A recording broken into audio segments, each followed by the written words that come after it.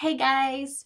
So I have some new friends on here, and a lot of you have been asking me, what is Napro technology? I don't blame you. I have been advocating for this for a while now, and I'm still new. I'm still learning. So I'm going to do this video to talk a little bit about what Napro technology is. If you have further questions afterwards, feel free to reach out and to message me. If I don't know the answer, I will find it and we will both learn together.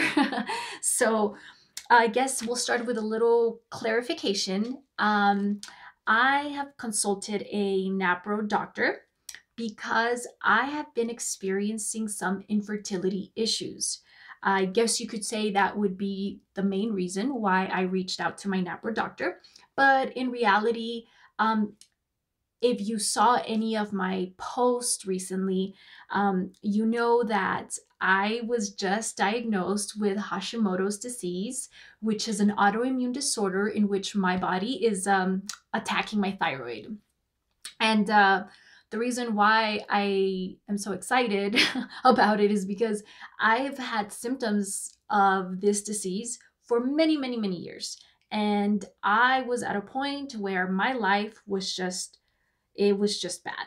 Like I didn't have a good quality of life. I was depressed, I was anxious, I was so fatigued all the time, and my life was just spiraling out of control, and I did not understand what was happening. I won't get into the story of all the details behind that, but if you did read the post, you know that I went through many, many doctors to find answers. And anyway, so to me, going through infertility has been more of a red flag. It is something that I understand that fertility is a natural thing. I believe we were created to naturally be able to conceive, and if something is stopping that process, it means that something is not working within us. And rather than just hijack my body with medications and try to just cheat the system and get pregnant by force, I have been more just interested in trying to find the root cause for my infertility. And well, I shared with you how charting my cycles through basal body temperatures have actually showed me that I had the symptoms or the signs of having a thyroid disease or PCOS, which is an amazing thing that, being able to take these measures on our own, we can actually help our doctors figure out what's wrong with us. So again, if you're not charting your cycles, I recommend it's a perfect day to get started.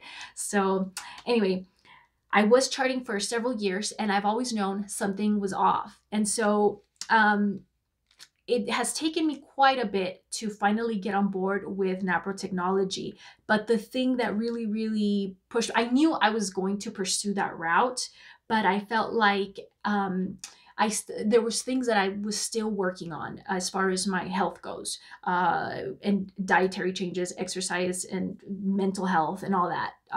It's all aligned. So I wanted to ensure that when I did see my doctor, that I was coming in there armed, that I had done the work.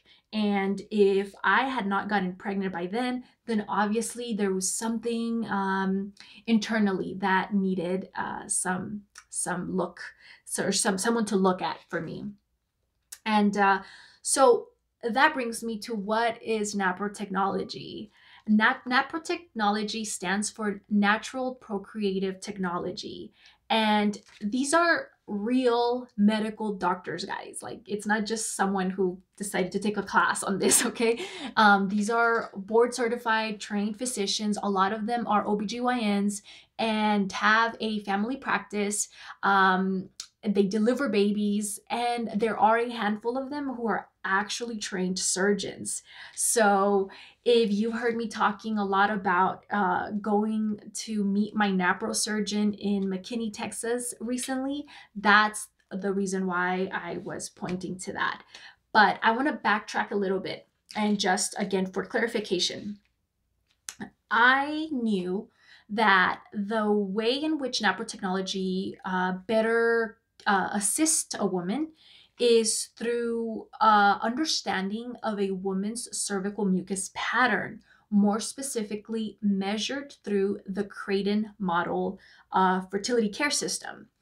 And I had been charting my cycles mainly by taking temperatures, and I would check cervical mucus, but I didn't have a specific pattern just because I happen to have very, very dry days most of my cycles, and it was very difficult for me to kind of just understand the lingo behind what even a natural cervical mucus pattern looks like.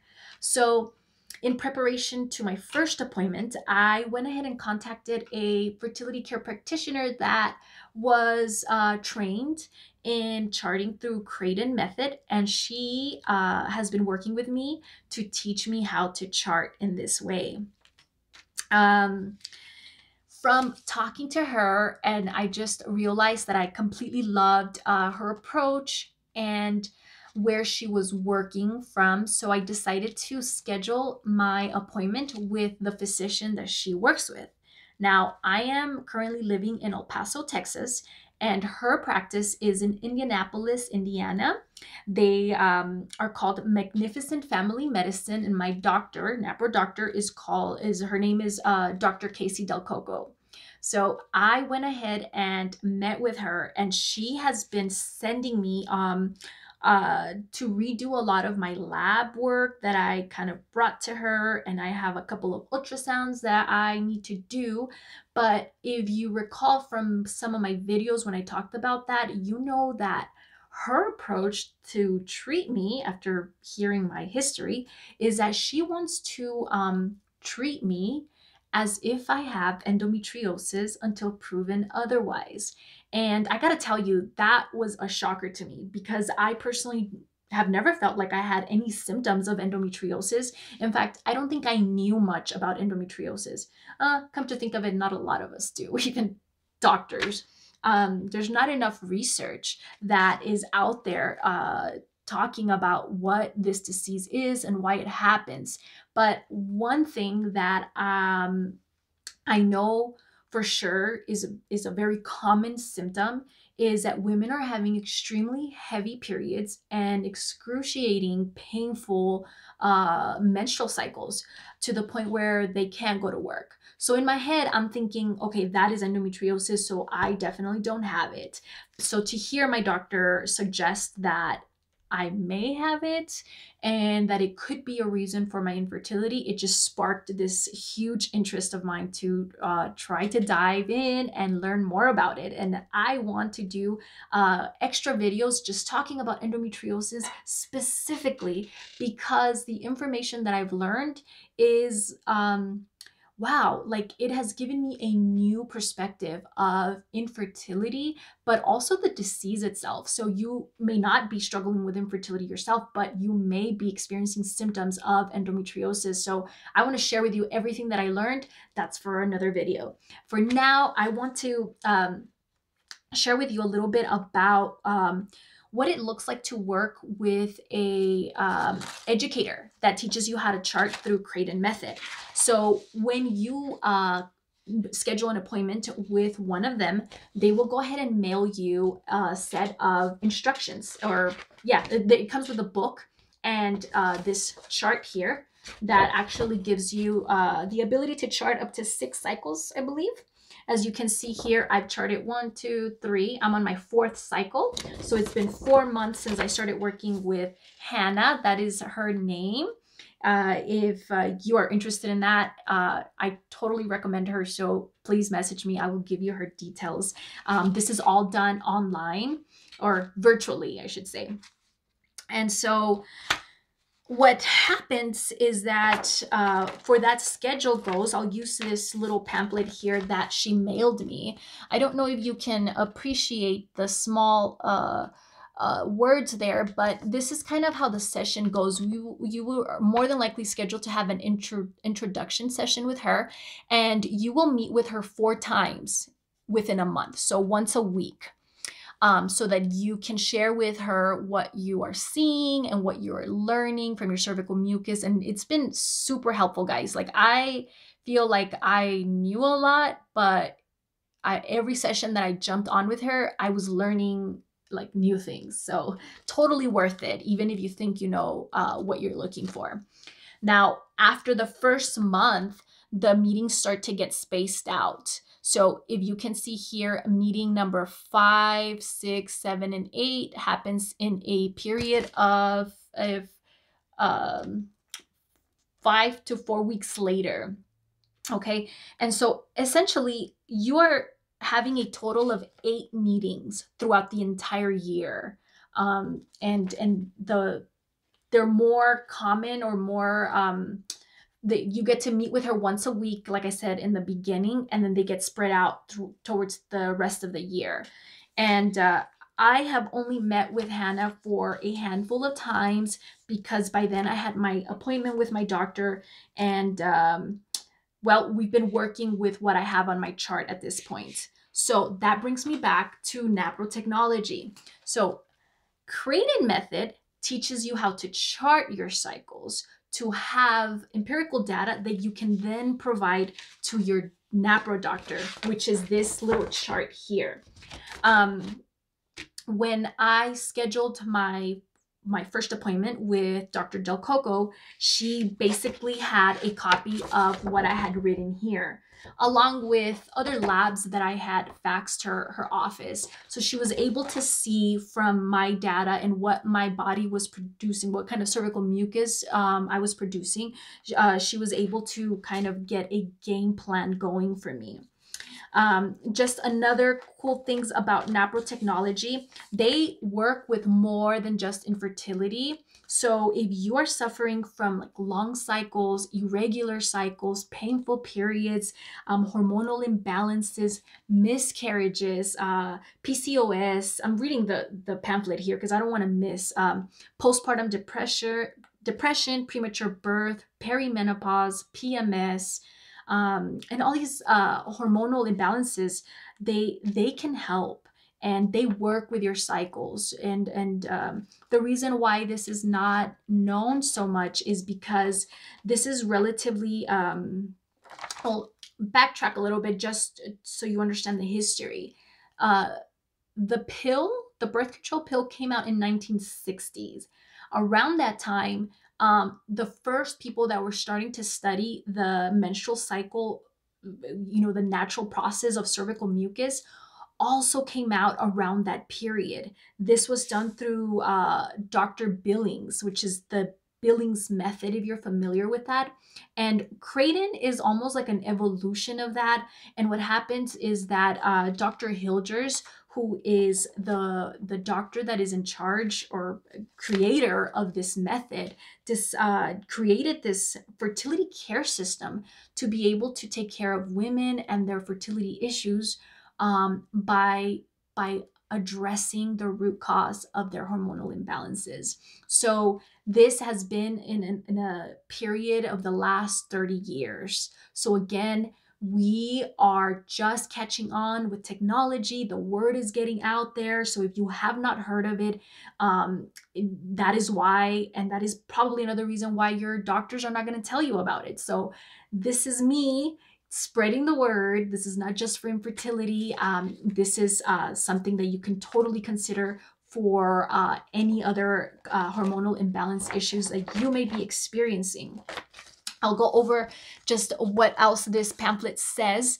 I don't know if you can see here, but here 98% of couples with normal fertility are able to achieve pregnancy by the 6th cycle. So that's pretty cool. I have found through my infertility that a lot of the times women who cannot get pregnant immediately, it is more than likely because they have no clue when to get pregnant. And believe it or not, that has a lot to do with it. So you need to know when you're fertile to even be able to score.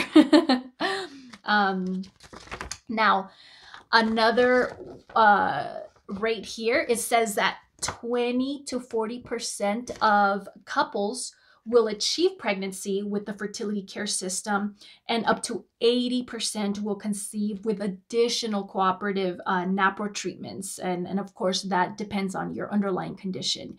So this may seem very low to you, But to put it in perspective, I will say that IUIs and IVF rates average at least 15 to 30% success rates. So clearly you can see here that this is good stuff. This is good news for us. Another cool thing here, it says 96.8% effectiveness at avoiding pregnancy with typical use, and 99.5% effective with perfect use as birth control. Now you may be thinking, 96.8, yeah, I don't want to take my chances. But let me put it to you in this other perspective. According to Planned Parenthood, condoms have a 98% effective rate. Did I say that correctly? Yeah, 98% effective rate when used perfectly. Now, we're not perfect humans, okay? So that means that there's gonna be some barriers to that. And Planned Parenthood apparently seems to quote here on their website that with regular human use, condoms are successful at preventing pregnancy 85% of the time. So again, if this 96.8% scares you, 96.8% scares you, it is still higher than condoms. So yeah, I don't think a lot of people know that, and the rates at effectiveness are constantly being challenged by the medical community. And I've said this in other posts before. A lot of the times, doctors just confuse fertility awareness methods, natural family planning with the rhythm method, which is an older model of trying to prevent pregnancy naturally and was very ineffective. So research is advancing, guys. This works. Oh, this one. I really want to share this with you because I've met so many of you here who endured the loss of a baby through miscarriage. And I'm so sorry for that. But here with Napro Technology, they have a 79% effective at helping women have successful pregnancies after miscarriage. My Napro surgeon doctor, who I'm going to see for my laparoscopic surgery, actually was in charge of a care of a woman whose story is available for you to hear in the Restoring Your Fertility Naturally podcast, which is hosted by a wonderful fertility care advocate who is also a fellow nurse. Her name is Mallory Mayer. You can find her on Instagram. And if you go ahead and listen to that podcast, you're going to see how this woman who had struggled with miscarriages was treated by Dr. Jones in such a different approach that allowed her to be able to keep her pregnancies. She had to be on specific medications and be taking specific lab tests. Now, if you've experienced miscarriages in your past, you know that your conventional doctors are not treating you this way. So just another thing that I really want to reinforce, that, guys, these are real solutions to our problems. And again, here, 95% success rate at reducing postpartum depression and PMS symptoms. And it's all natural. So yeah, I can't stop advocating for this, and I will continue to do so. I just realized that I keep telling you about my Napro surgeon and then my Napro doctor. So just if you're confused still, just to give you a little idea of how that works, think of my Napro doctor as like my primary physician, right? And she has requested that I have surgery done to rule out endometriosis. And it's not necessary for you to choose a Napro surgeon. In fact, there's not many out there in the country. But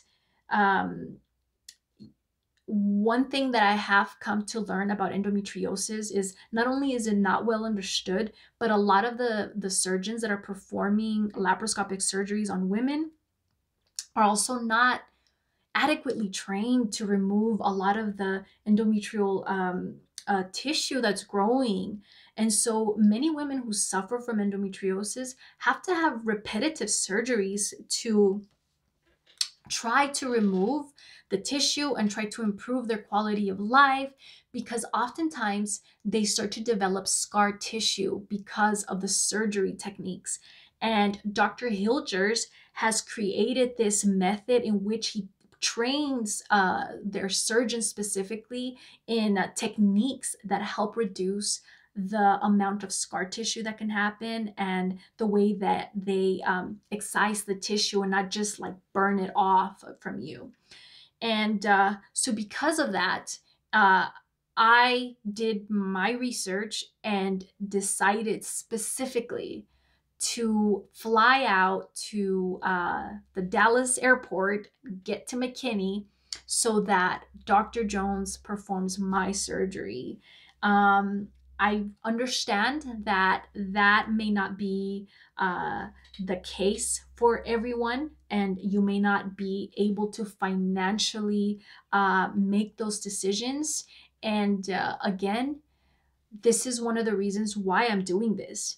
The fact that there are not many surgeons out there that are trained or equipped to treat women with this debilitating disorder is unacceptable.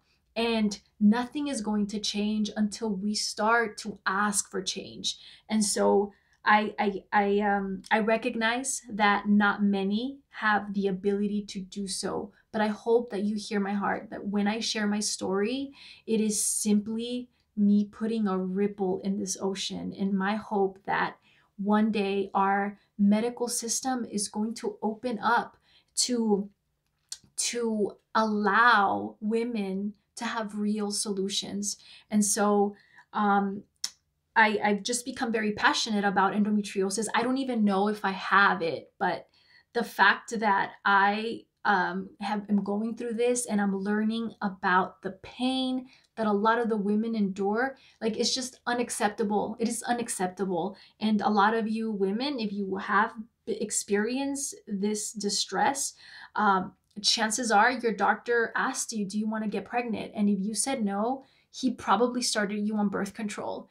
And I mean, you may be feeling better, but again, your endometriosis is still there. And for the women who do not want to be on birth control, for the women that are truly still suffering from this, like, we got to get the word out there. So this is what I'm doing, and this is why I love Napro Technology and why I feel so confident, and I trust my doctors so much, to the point where the thought of having surgery would normally make me freak out and start having panic attacks. But I'm going in there in a full-blown confidence that I am being treated by the best of the best. I did my research. I can tell you that this is going to be part of my journey, and I'm just so very happy and grateful that I've been put in this place where I get to work with such a great team. And my hope is to encourage you to know that if you feel like you're not getting anywhere from your doctors, that there's people out there who do want to help you, but you need to equip yourself. You need to educate yourself. You do not know what to ask for if you don't know what you need.